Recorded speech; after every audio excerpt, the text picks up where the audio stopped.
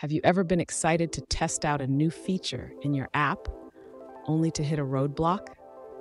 It can be really frustrating, right? If you're dealing with an empty query result in Android Room with RxJava, you're in the right place. Today, we're going to tackle this issue together. I totally understand how annoying it is when your database queries don't return the results you expect. You're not alone in this struggle. Many developers face this challenge when working with databases.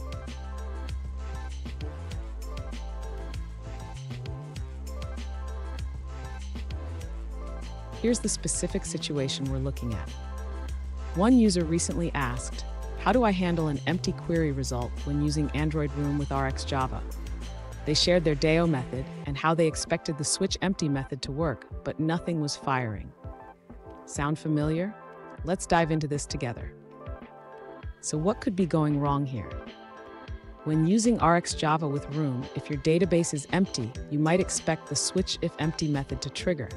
However, if it's not firing, it could be due to how the flowable is set up or how the subscription is handled.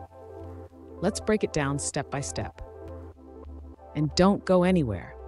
I've got a crucial tip at the end that will help you avoid this issue in the future.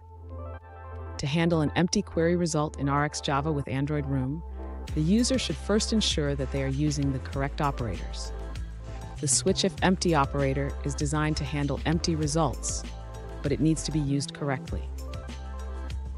Next, the user should modify their query handling to ensure that the switch if empty operator is placed correctly in the chain.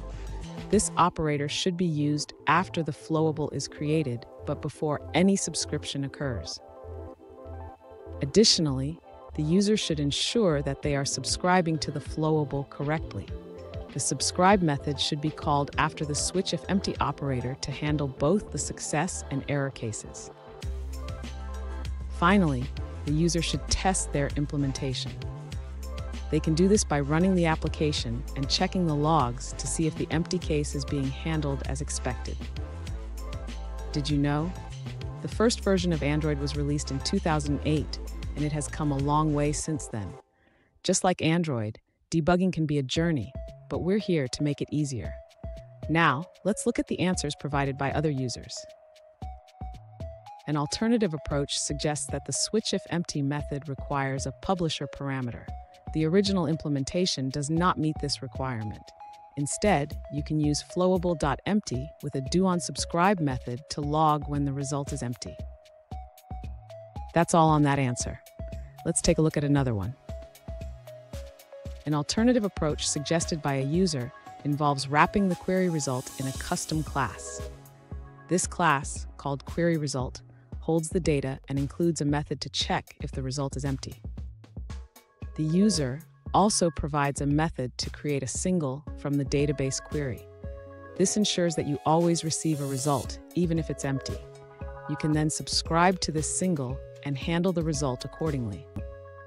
Here's the crucial tip I promised. Always test your database queries with both empty and populated states. This practice can save you a lot of headaches down the line. And there you have it. You should now have a better understanding of how to handle empty query results in Android Room with RxJava. Remember, testing is key.